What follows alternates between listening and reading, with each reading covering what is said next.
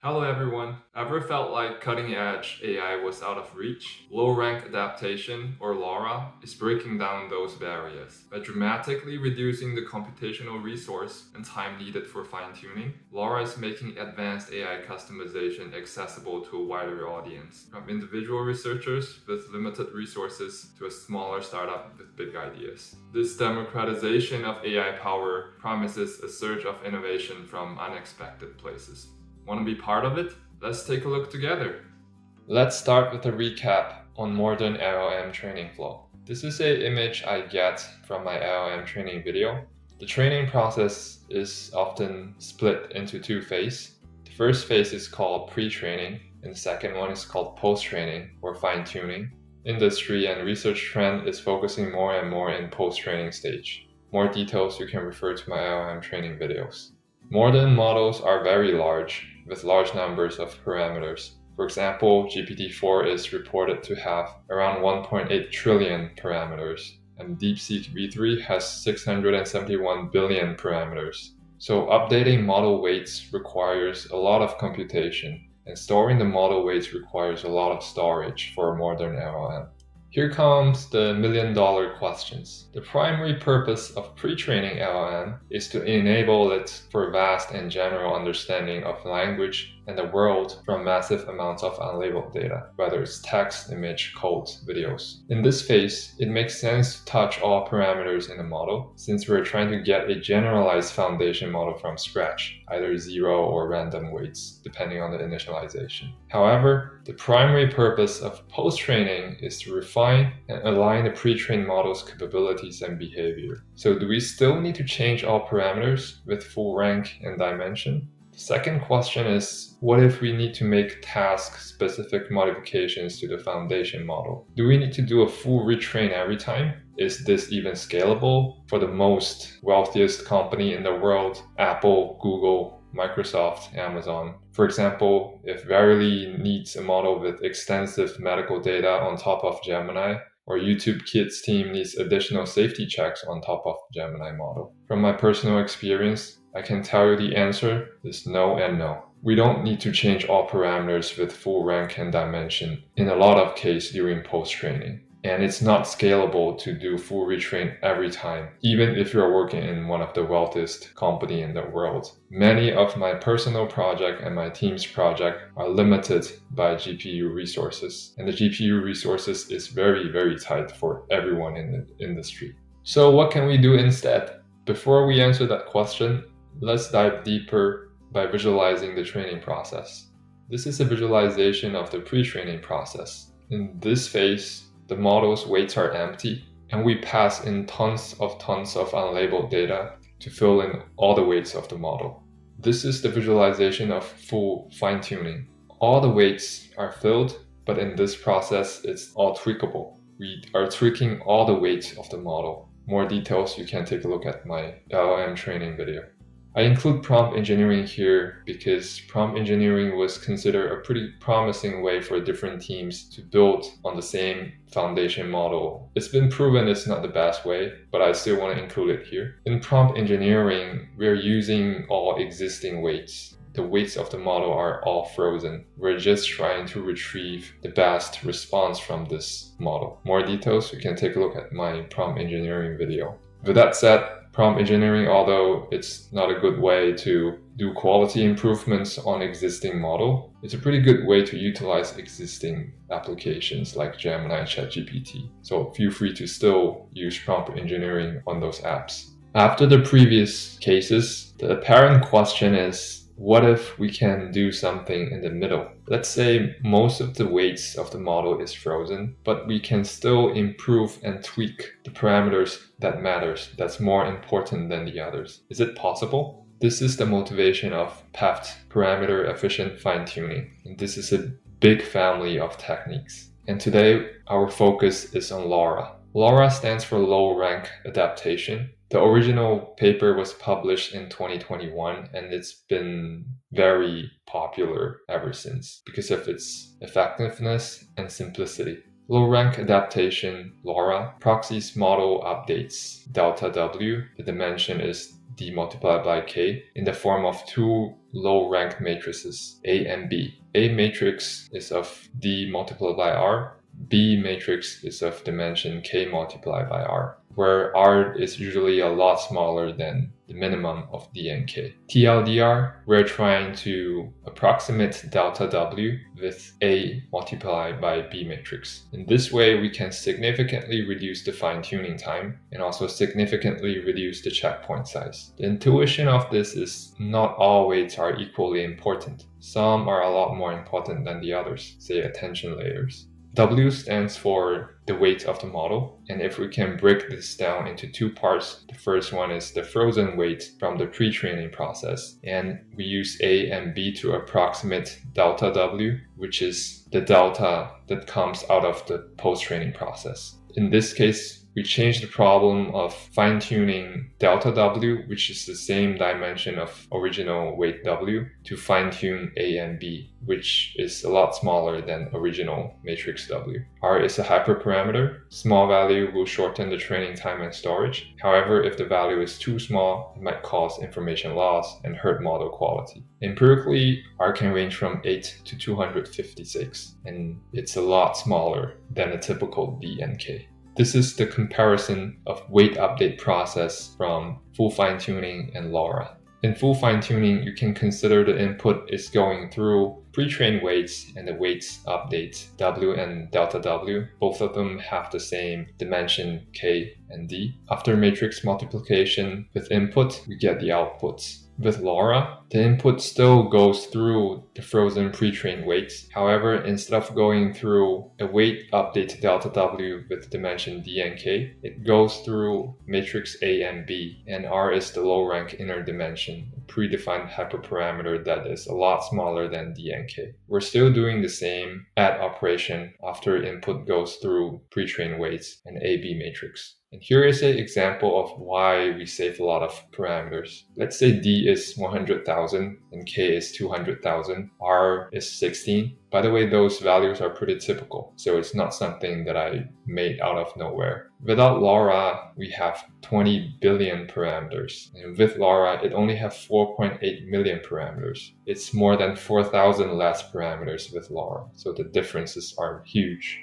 This is the training details of LoRA. We need to initialize A and B first. The most common initialization strategy is for matrix A, we initialize randomly using a standard Gaussian distribution with a small standard deviation. For matrix B, we initialize it with all zeros. The intuition of this initialization is at the beginning of fine-tuning, delta W should be 0. Preserve the original pre-trained weights, and the random initialization of A allows for different initial directions for adaptation during training. B is 0, A is a standard normal distribution. And once A and B are initialized, there are trainable parameters in the model during the fine-tuning process with LoRA. The forward pass of a layer with LoRA can be defined as this formula. H is the output, X is the input, and in the back propagation, the gradients are calculated only for the parameters in matrix A and B. The weights for W0 remains frozen. So these gradients are then used to update A and B using optimization algorithm, say ADAM or SGD, to do gradient descent. It's all pretty standard and surprisingly simple. LoRA comes with a lot of advantages. The first one, apparently it significantly reduced the training parameters, and it results in lower computation cost. You use less memory during training, allowing fine-tuning on less powerful hardware, say your own personal computer. It also enables faster training times. With fewer parameters to update, the training process converges much faster, so you can fast iterate on a lot of prototypes. And it also uses a lot smaller storage footprints. The LoRa adapters are very small compared to the full model, usually between 1% and 0.001%, making them easier to store and share, even for personal users like us. Also, due to the frozen base model parameters and low-rank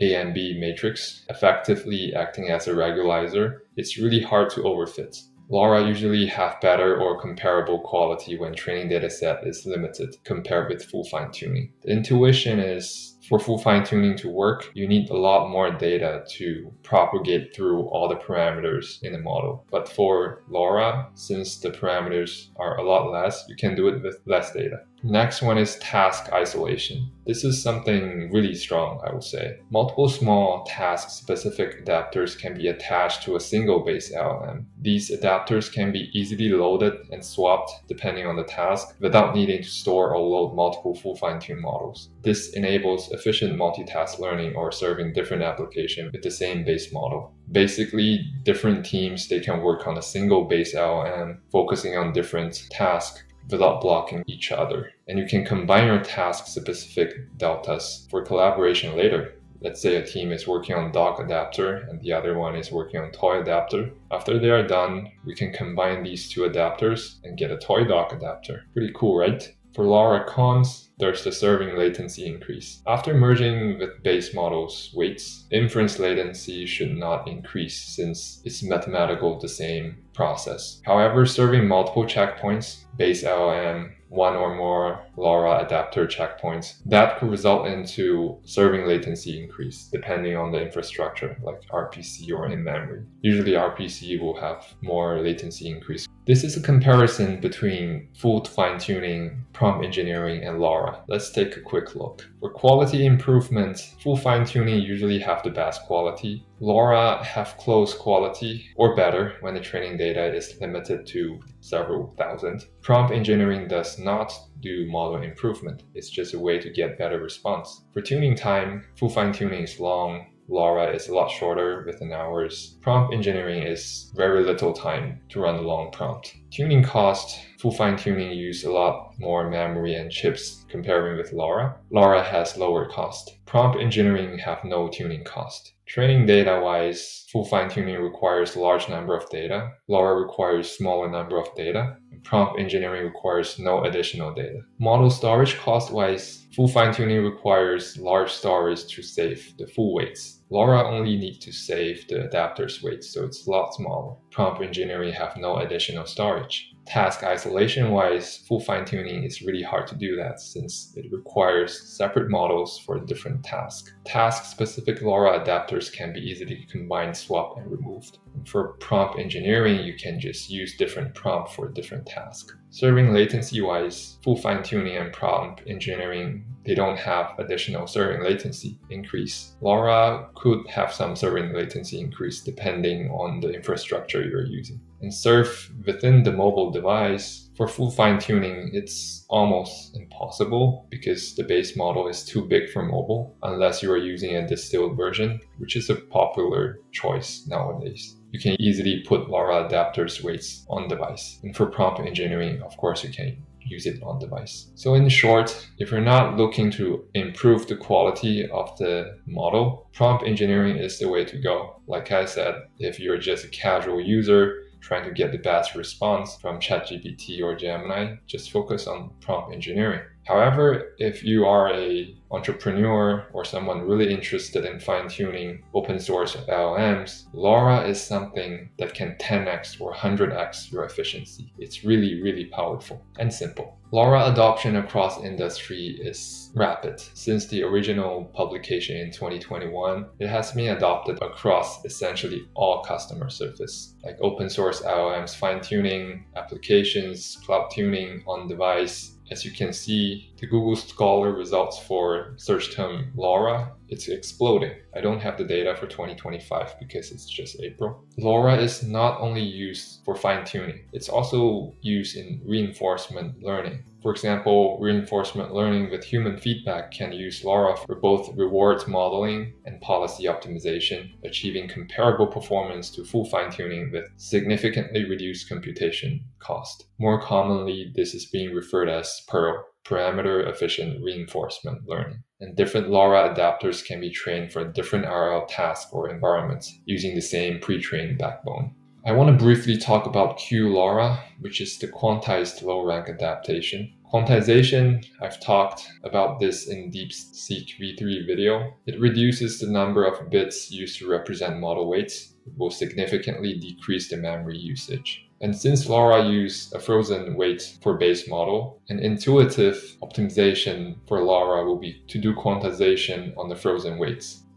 So the pre-trained LLM's weight are frozen after being quantized to 4-bit normal float. In this case, model will be in a very memory efficient state. And then we do the LoRA integration. Low rank adapters are added to the chosen layer of the frozen quantized model. These adapters introduce a small number of trainable high precision parameters. Same concept of LoRA that I have gone through. Next, we go to fine tuning. Same with LoRA, only the weights of the low rank adapters are updated. The quantized base model remains frozen. And during inference, we can either use the A and B matrix directly and add it up against the original quantized weights, or we can dequantize the original weights W0 back to a higher precision and then add the adapter updates.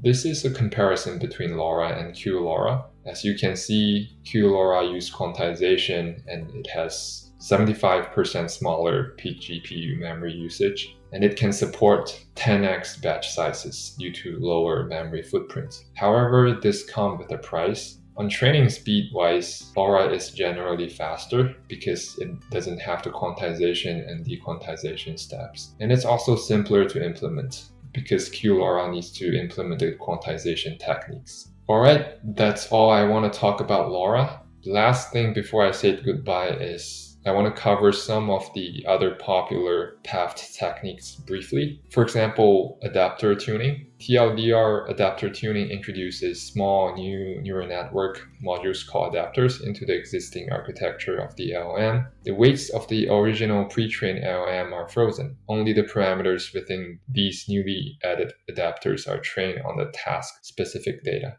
This is the architecture. Basically, we're adding adapter neural networks into the existing transformer architecture. As you can see, this is very similar concept of LoRA. It's trying to freeze the base LLM and only update a small set of parameters. The only difference is adapter tuning is introducing new neural networks into the architecture, but LoRA, it's a lot simpler. That's probably why LoRA is more popular right now. The architecture is very similar to autoencoder, and if you want to know more about autoencoder, take a look at my autoencoder video. It aims to limit the number of trainable parameters, and as autoencoder, it has the down projection. It reduces the high dimension input into a low dimension space. It also has nonlinearity, applying nonlinear activation function like ReLU. It also has the up projection, projecting the lower dimension representation back to the original higher dimension space. It also has the residual connection. This is to improve gradient flow and address vanishing gradient by adding the output directly to the original input of that layer. Another PEFT technique built on top of LoRA is called DoRA, weight decomposed low rank adaptation. The motivation is researchers find full fine-tuning and LoRA often shows different patterns of weight updates, particularly in terms of magnitude and direction. DoRA aims to bridge the gap by allowing for more nuanced updates to both aspects of the weights, that is, magnitude and direction. The essence is it first do weight decomposition. This is the key innovation of DoRA. It decomposes pre-trained weight matrices into two components, magnitude and direction. DoRA then fine-tunes both of these parameters and it applies LoRA to only the directional component. This is because the directional component has a larger number of parameters, making low-rank adaptation efficient. The magnitude, less so we update them directly. This is a picture I get from the paper. So DoRA is very interesting improvements built on top of LoRA. There are so many other PEFT techniques that I'm not going to cover today, but I think we have covered the most popular one, which is LoRA. Hope you find my video helpful and useful. And if you like it, please subscribe, comment, and like. See you next time. Bye.